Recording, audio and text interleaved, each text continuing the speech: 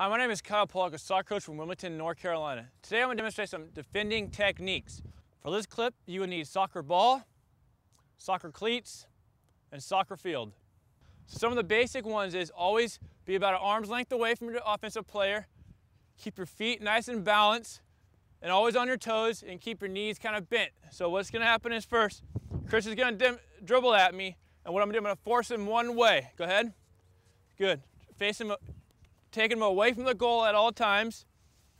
And also, your front foot kind of leads what's happening. So if you're here, going this way, good. So what you're doing is, you got to make sure you're always on your toes at all times. So what happens is, you don't want your feet nice and square. Don't have them too close or too far. You're going to lose your balance. So about shoulder width apart. So go ahead. So you're forcing them this way, here, here.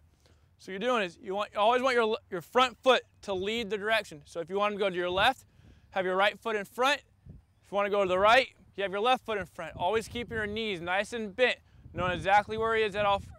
So now what he's going to do, now if he's in front of you, stay there. So now if he's in front, it's about an arm's length away. And always stay low to the ground so you can see the ball. You don't want to be too close so he can just spin you without even knowing. So what you want to do is just be a nice arm length away from him, staying low to the ground so you can see the ball at all times. So if he's moving, so you know exactly what he's doing. Here, arm's length away. Perfect. Very good. So those are some basic defending techniques.